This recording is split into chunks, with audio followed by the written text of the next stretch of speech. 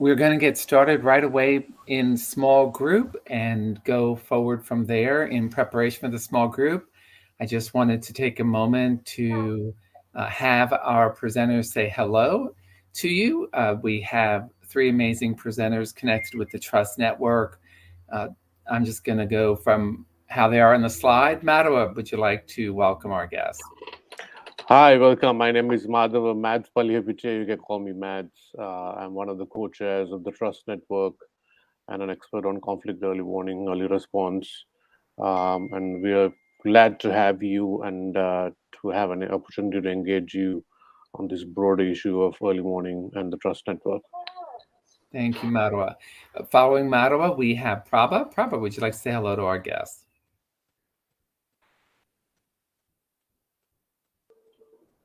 You'll need to unmute. Good morning, good afternoon, good evening. Welcome. Delighted that you could join us. My name is Prabha Shankar Narayan. I am with Mediators Beyond Borders and one of the co-conveners of the Trust Network. Thank you, Prabha. And Ben has put a request in the chat to please put your name and location and any affiliation you have as you sit in our circle today, so we all have a better sense of who is present in this process. And let me now introduce our third speaker, and that's Brendan. Brendan, would you care to say hello to our guests? Hello, and welcome to everybody from Scotland, actually. Everybody else is based in the US. I lead up PER USA, that's Political Incident Reporting USA, which is a media monitoring and early warning project, I suppose, at the moment, which has been one of the sort of founding members and now a partner of the Trust Network, and we'll be talking about media monitoring and early warning later on today. Well, very good. Actually, we're going to get started asking you and Madhawa to please walk us through the hypothetical before we go into our breakout room. The hypothetical will also be placed in your breakout room as well. And the two questions that we want you to think about in the breakout room is what is the data telling you? What's your assessment of the community as the fact pattern goes? And what would you do with the data? How would you find more? What action would you suggest taking? You'll have about 15 minutes for this conversation, and then we'll ask you to report out that experience. And then we will move you through the development of the Trust Network and the early warning, early response system. So Madhawa, Brendan?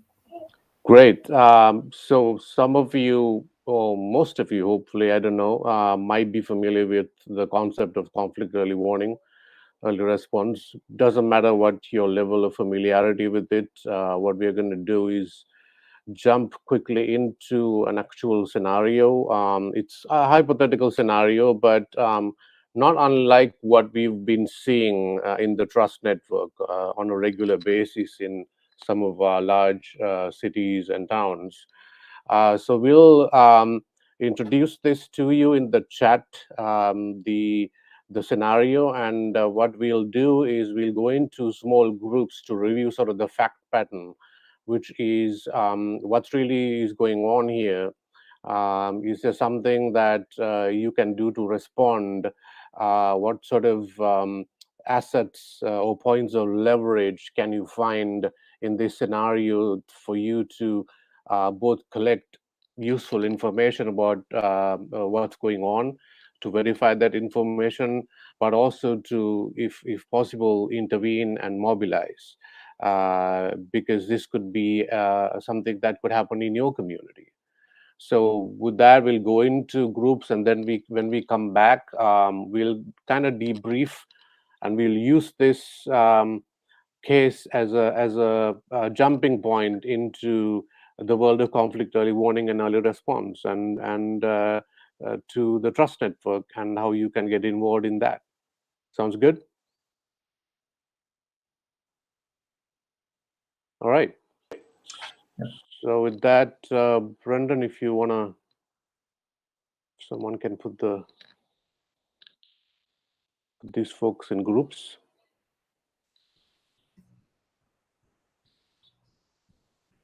Well, hello, everyone. So I'm going to be filtering all of you into a room of about 5 other participants to chat on this piece. We will then bring you back to the main room and dive deeper into what you've learned and more about the early warning, early response system. So this is a chance to meet your fellow participants, but also discuss what has been brought up thus far. Okay, I will filter you automatically. Give me 2 seconds. Welcome back. We had a wonderful conversation in our room, very exciting, and we didn't see that the time was ending. So I think we're in the middle of some amazing thoughts about digging deeper into our subconscious. So I just want to thank those participants that were in the small group I had the pleasure of holding space for. Great job, everyone. And so with that, I think if we can start the slides again, I'm going to turn this over to my friend Prabha.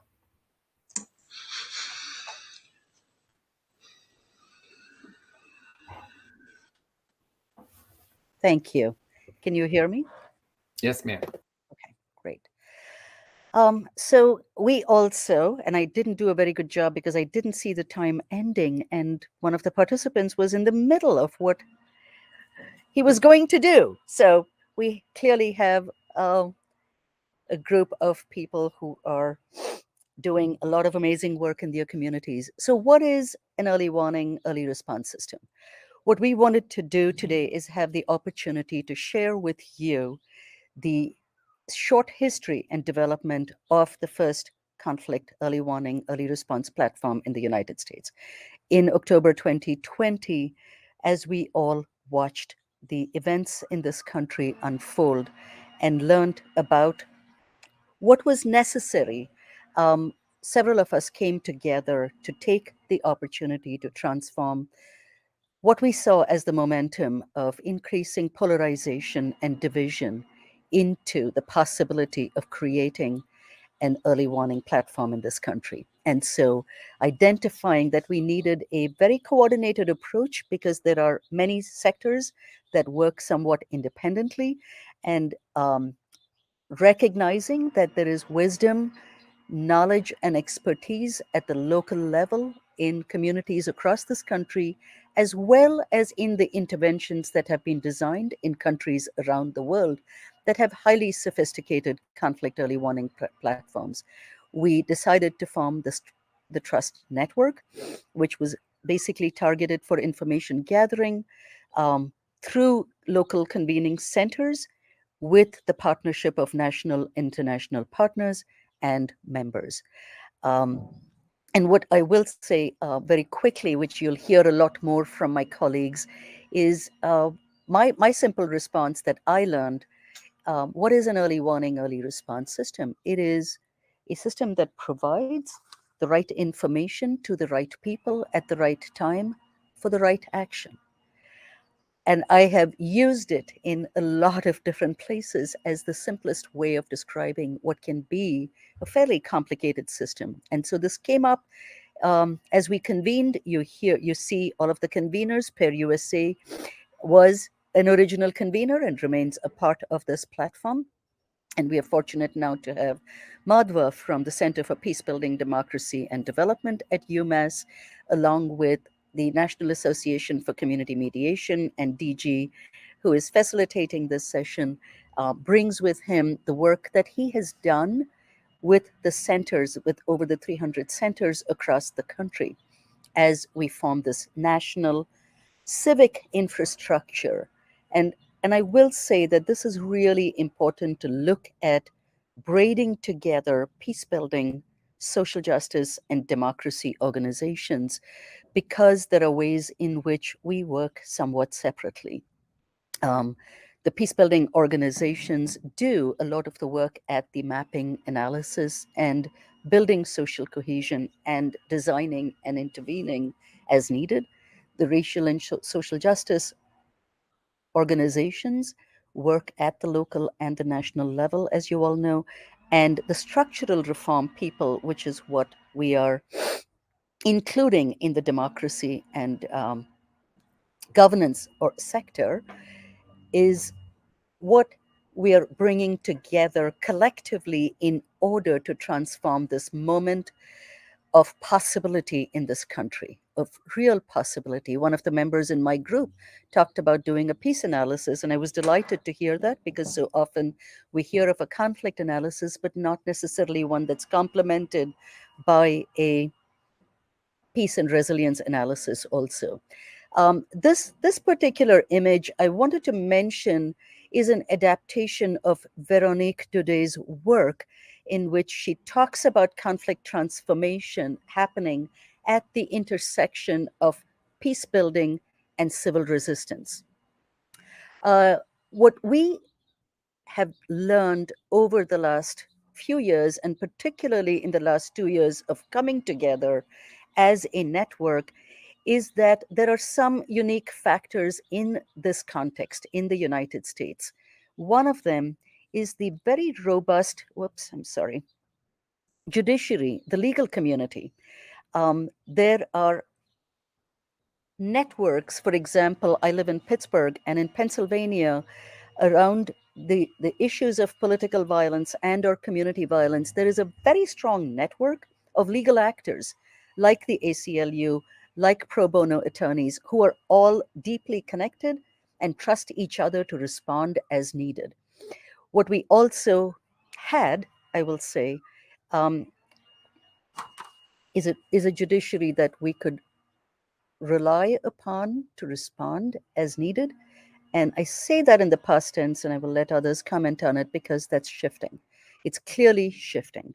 And the fourth one is the structural reform actors, the democracy and governance actors.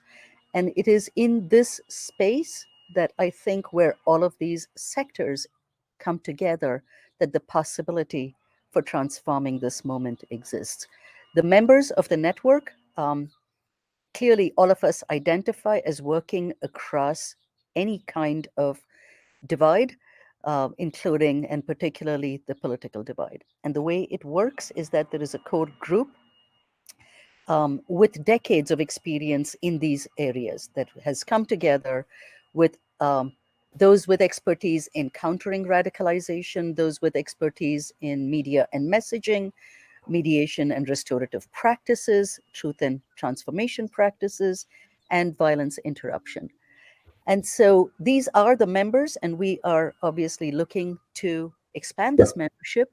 And I'm going to start. Prabha, Point. Yes, if sir. you could go to the slide, the one above this one. I do want to highlight before we move into our early warning. Please.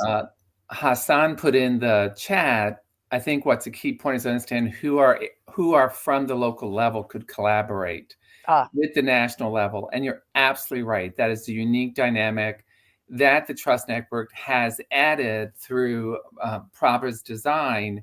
Is not only is it the national folks that are all these categories you see in that diagram, having NAFCM, having other national partners who have community organizations as well, is to make sure we are working with, listening to, and being redirected by the local communities. There have been times when we were doing this last year where the data indicated X, and then we met with the local community and clearly, at least multiple times, was told that's not the issue here. Here's the issue.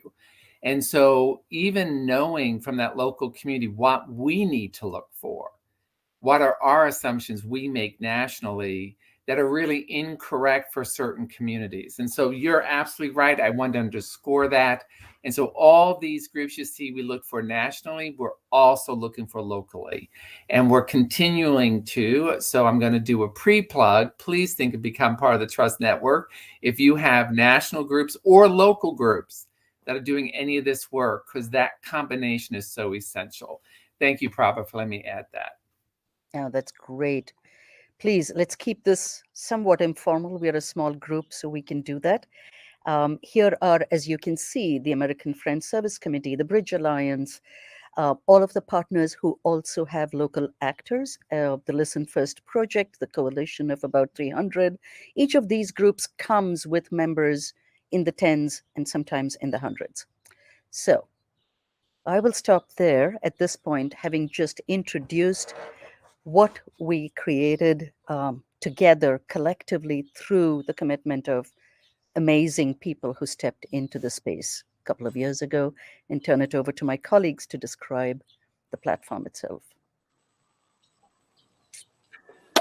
Just a quick wrap up of what I heard and the presentations by Prabha and DG before we get into and Brendan is going to take over pretty soon. We had discussions around root causes in the conversations. We heard discussions around preventing cycles, of violence. So it's important in our in our early warning approach to focus on structural violence, issues around marginalization, racial segregation, poverty, a lot of these sort of root causes or what we call structural violence, as well as sort of the operational early warning, which focuses on direct violence, attacks, arson, things like that. So in our approach, we're combining both the operational prevention and the structural prevention. The interconnectedness between the two is that if you don't pay attention to structural prevention, you're going to have continuous cycles of violence, whichever country we are talking about. If you don't address operational violence or direct violence, you're not going to be able to focus on the structural conditions because you're constantly firefighting. So let's keep that in mind.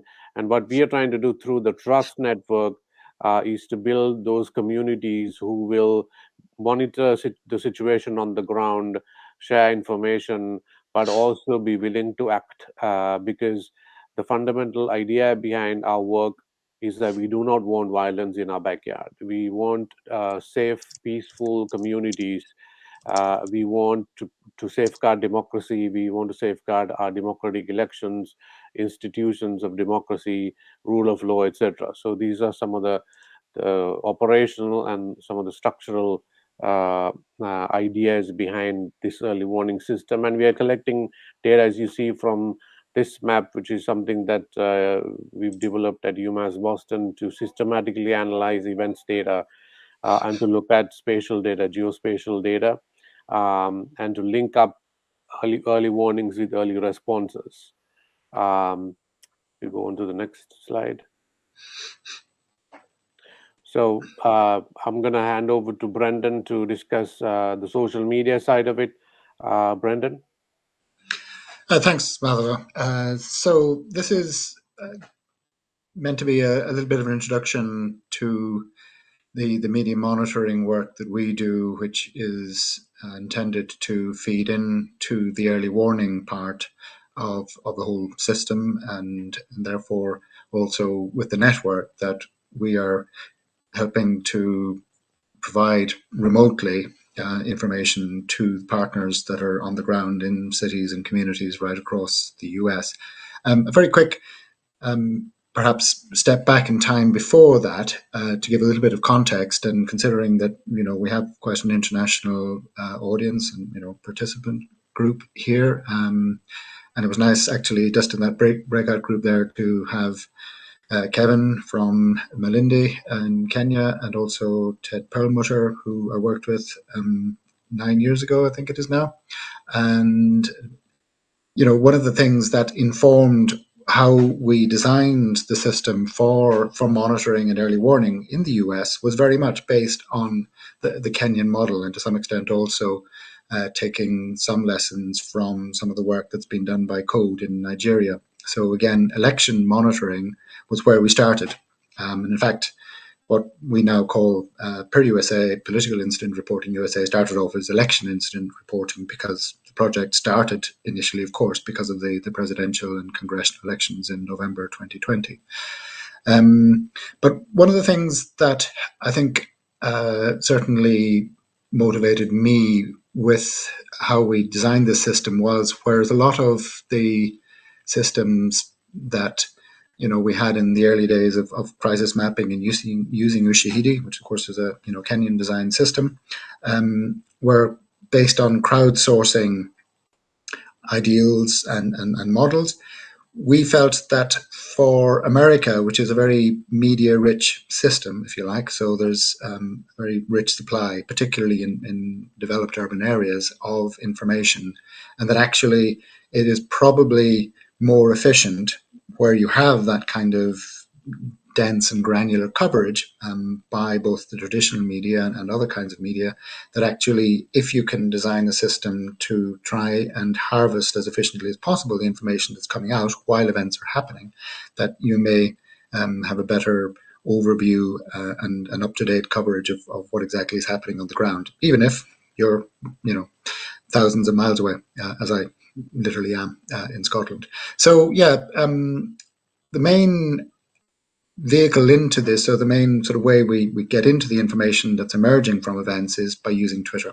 And so with what the PeaceCon Twitter account, I and my colleagues and volunteers, we've put together lists for pretty much every state in the US. And for some of the cities where you get quite a lot happening, such as Minneapolis and DC, etc., then dedicated lists to include as many journalists and also independent videographers and sometimes local activists as we possibly can.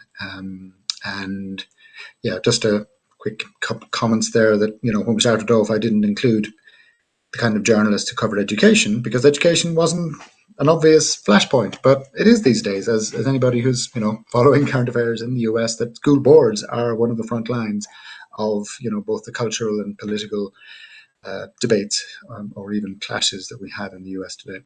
Okay, next, whoever is doing slides, is that you, Prabha?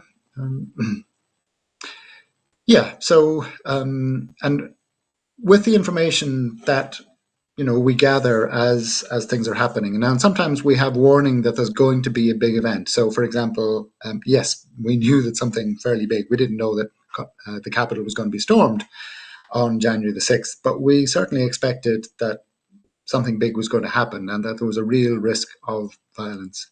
And so, you can be prepared for that. You can have your volunteers lined up. You can have all of your lists ready. You know which journalists in particular maybe to keep an eye on, particularly some of the live streamers, for example.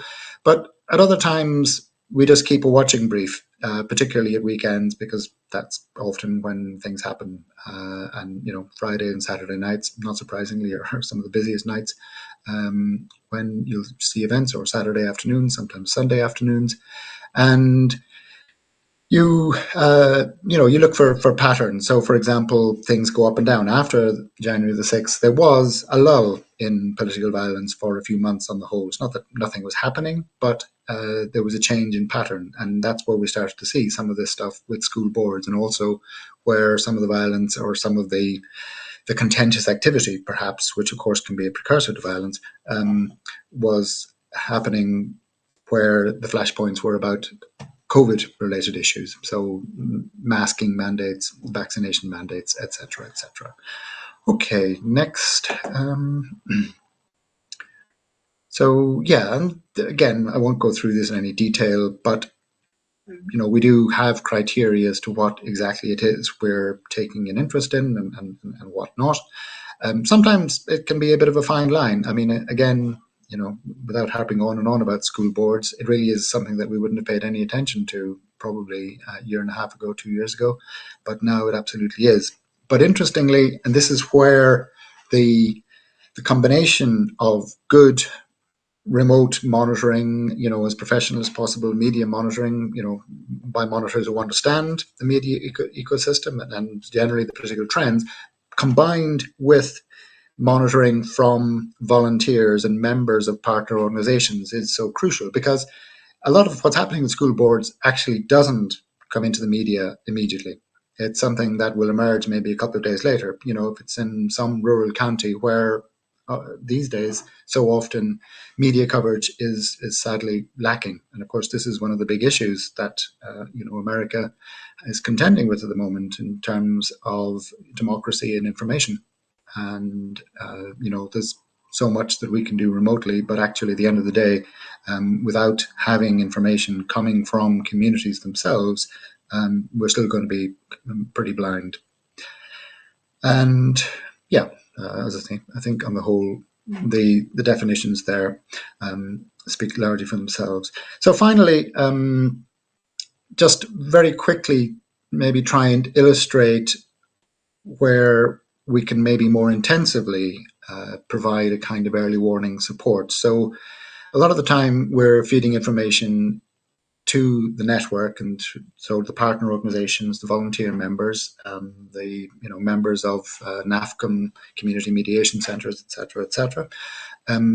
But and that tends not to be necessarily entirely immediate. We're often reporting on stuff that's happened, or it doesn't have to be real time. But where you actually have partners or members of partner organizations, actual active de-escalators and peace builders who are actually out there where violence can happen, where there's a real risk of violence happening, then there is very much a premium on making sure that you can do your job as effectively and as quickly as possible. The map probably doesn't worry too much perhaps about, but basically you're looking at, those of you who know DC will recognize it fairly quickly. The sort of green area there to the left is the White House and Lafayette Square, just to the north of it.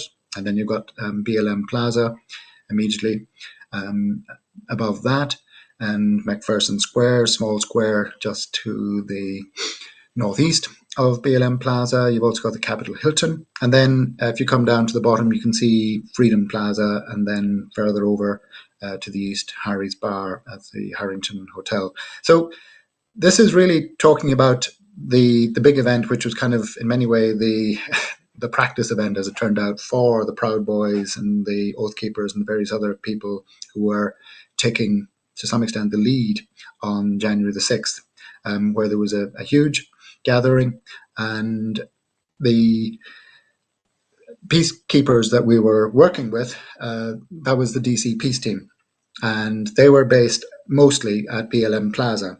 So the help that they needed from us was to be aware of any threats or any movements of people who could cause violence either to them or to the people they were associated with, or just to the general public. So what I and others in the remote support team were doing was intensively scanning through particularly live stream and other up-to-the-minute photographic reports that were coming through on Twitter, but sometimes also on Facebook Live and Instagram and Twitch and so on, to see where exactly the more dangerous groups were. So, for example, when a group was at Freedom Plaza and they started moving up to the north and heading towards, as they did, McPherson Square and then the Hilton and K Street, then we needed to, through Signal, because Signal is much more immediate than Slack, get the information to them. And basically it was, right, there's 50 Proud Boys, they're moving north, they're moving quickly. This is the intersection they've last been seen at, and they're carrying, if they're carrying any kind of weapons. And also, we would report where there were perhaps activists, where there were police barricades, etc., etc. So in this sort of case, you really do have to keep very much on top of things, and you need a rich supply of information to be able to do that. But of course, again, it works best when it's combined with people who are on the ground who can also do some scouting peripherally. So, for example, we had somebody, I think, in the Hilton who was up on whatever the fourth floor, who was reporting from their window on what was happening in the street below, and that was also extremely important. Okay, I think that's been hopefully kind of a general introduction to what we do with PeaceCon and media monitoring, and I'll hand you back to Madhawa, if that's okay. Sure, thank you. So the five ideas around the early warning system, just to recap what Prabha said, is providing the right information to the right stakeholders in the right format for the right action.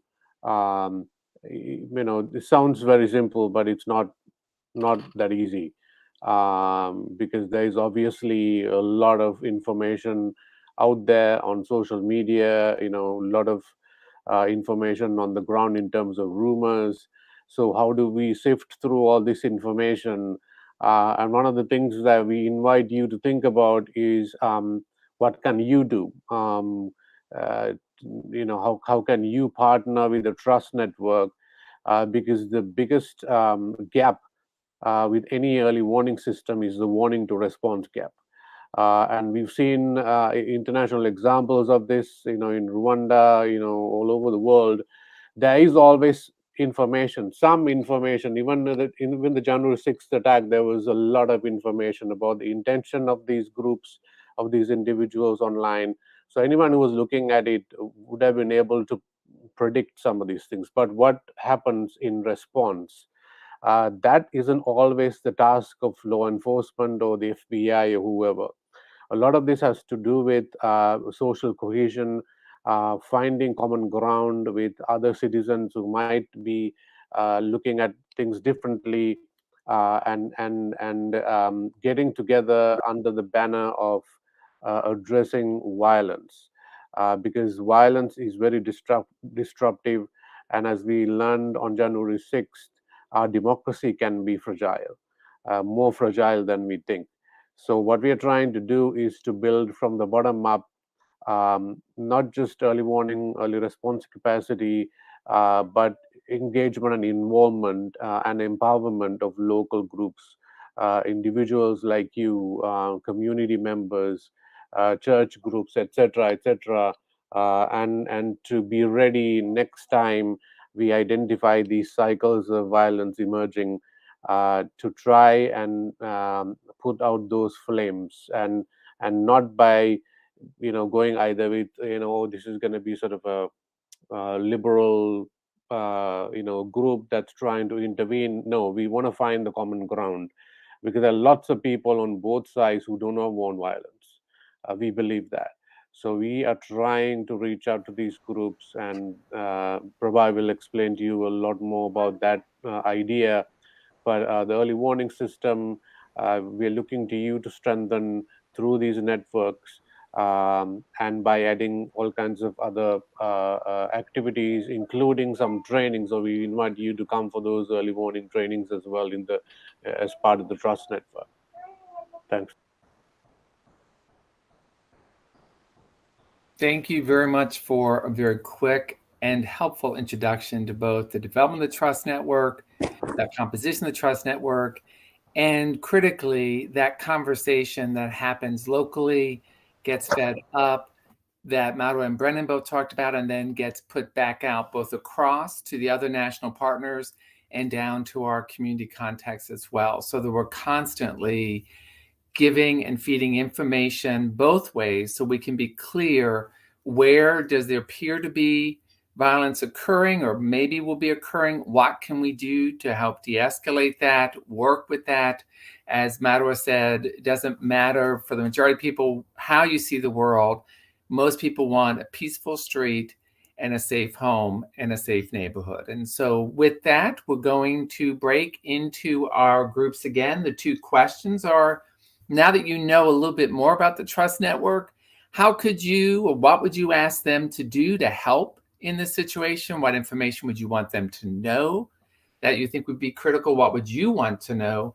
And how can you enhance what you bring? What are your suggestions for enhancing the Trust Network as well? So we have 15 minutes for that conversation. Then we'll come back and let's hear from each other.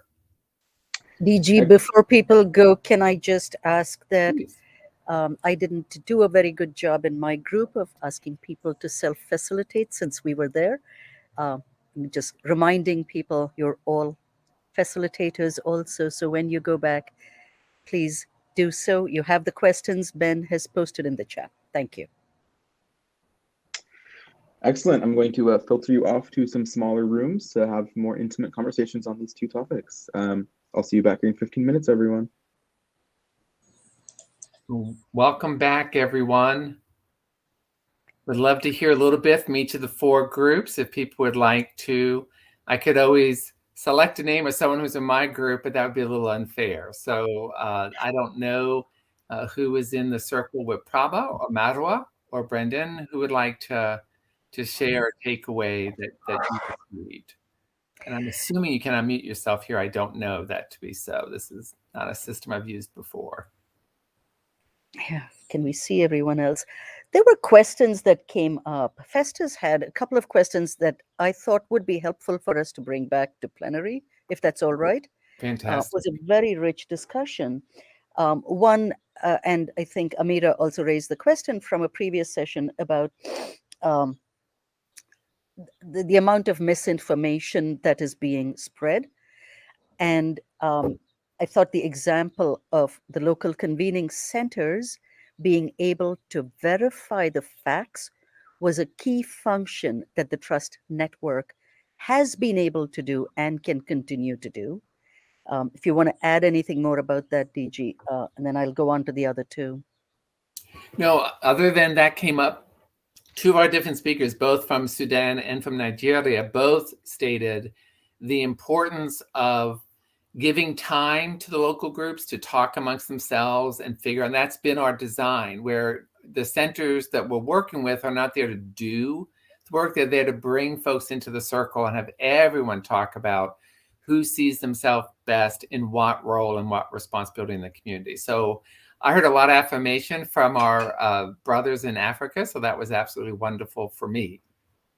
So the second was about the possibility of unidentified reporters, given that sometimes people in the community might be putting themselves at risk if they are reporting. How is this system taking that into account? And I don't know, Madhva, if you wanted to speak to that, both from your experience and what we've done to screen and create the list here at Trust. Yeah, something similar came up in my group as well. And I kind of played a devil's advocate a little and asked them, what is it that we are doing? And I posed this to you as well. Are we monitoring the activities of violent groups? Are we spying? Why are we doing this, right? And connected therewith is your answer to the question: how do we solve the security issue? So we are humanitarian groups. We are individuals with a common purpose, which has to do with which has a humanitarian purpose. We are not connected politically or motivated for political reasons or for military reasons. A lot of you who are working internationally will identify with this. People will push you back on what you're doing, why you're collecting information, where the information goes, who looks at this information. So making sure that you explain who you are and what you're doing straight off the bat is one good way to avoid trouble further down the road. So you are members of the community, your legitimacy. There was a question around power that was raised in my group, so I'll make it an opportunity to talk about that as well. So who are we? What sort of power do we have to intervene in this? I mean, we are just civilians. You have police forces, you have SWAT teams, you have the FBI, you have all of these heavily funded organizations are supposed to maintain peace. And in all of that, who are we? What power do we have? Well, I don't want to get into too much of this, but we have democratic power. And if you want to go back to the philosophy of it, Jurgen Habermas talked about communicative power. That's real power. It's not what we call hard power, it's soft power. One of our group members actually touched on that, which was great. So we are powerful, just not in sort of the conventional traditional way. So one of the ways to make sure that you don't put yourself in harm's way is to be extremely clear who you are and what you bring to the table. You are not powerless, especially when you are in a group. And that's the reason behind creating this network, which is based on trust. The trust network was built on those foundations so that you are not acting on your own. You're not alone. Madhu, if I may, I want to underscore that our sister Samantha in our group highlighted that what people need to is to disempower themselves. They already know what they can do. They are connected. they need to hear from others, you can do this. And that is, you're absolutely right. That's an important thing the Trust Network is doing. So I just wanted to underscore what happened in your group also happened in mine with the exact same thoughts, is that we have to really encourage people to seize the power they do have so that they can create the community that they desire. So thank you for letting me, I just was hearing you and wanted to make sure you knew what our sister Samantha had said. Sure. So another way to look at safety is operational, at the operational level. You don't want to rush in to do interventions if you don't, one, have the skills. Number two, if the situation is dangerous. If you know that there are groups out there who are tactically who have a tactical advantage over you, who have weapons, you do not want to rush into that environment. So there are operational things that you need to keep in mind when it comes to safety. Your identity, the power you bring to the table, operational safety and security, safety in numbers belonging to a critical mass of individuals, which is what the Trust Network is trying to build. And if you join the Trust Network, not if, when you join the Trust Network, we will systematically train you into thinking in much more deeper into each of these aspects of security, your identity, the power that you bring to the table, the ways that you can intervene, the ways that you can monitor safely and bring about change. Are there any closing thoughts? We have about 4 minutes left. And Prabha and Brendan, definitely Brendan, we haven't heard from your group that you were in. Any additional reflections from your group? And then we'll close out with Prabha. Hassan, do you have any things, quick lesson you maybe could take from our group to share with the group, the wider group?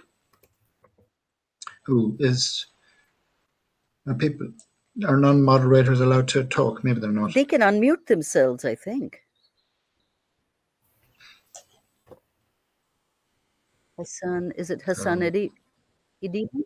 Hassan, Emma?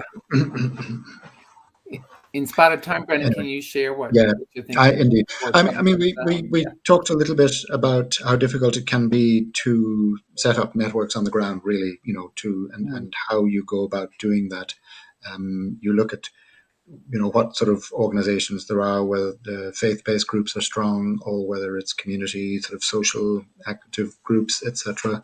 And you try and work with those and build relationships, and it's difficult. It's difficult whether it's in here's Hassan. Well, yeah, we're probably a bit out of time actually, unfortunately, but no, really, again, valued the opportunity to share and compare between the US and countries like Iraq and also Kenya, etc. Well, and if there aren't any others, DG, in the 2 minutes, I want to thank all of you who came here to share our expertise. I want to begin by thanking every leader of every organization and network that you saw listed. Mm-hmm.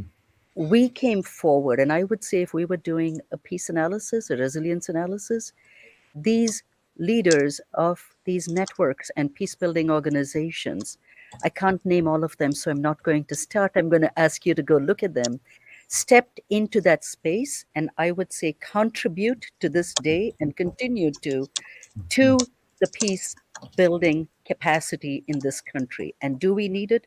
Yes, we do. Did this start with a lot of wisdom from countries like Kenya? Yes. Alice Nderitu, who's the Deputy Secretary for Genocide, Mass Atrocities and Genocide Prevention, was one of our inspirations for starting the Trust Network. So we have a lot to learn from the world, and we have a lot to learn from the communities in the United States who are responding in their own unique ways. And I would say in order for this to be successful, I would encourage all of you to find a way to be a part of this network. There are processes that As Madhva said, we are engaging in regular trainings. We need this here because this is going to continue. This is not a short-term response, and it's a community-based response. So we encourage all of you to join, continue to pay attention to the themes that are coming up during PeaceCon, and I am so glad we still have PeaceCon even in this context. It's as rich as it can be. Thank you to my colleagues and to all of the participants. Thank you, everyone, for going. There is a survey. Okay. There is a survey, I believe, that Ben is putting out there if people could complete as you leave. Thank you for participating. Thank you for engaging. Thank you, AFP, for giving us this space that we could have this conversation. And with that, may you all have an amazing day, evening, or tomorrow. For those of you I got to meet that are up very, very late, thank you, everybody.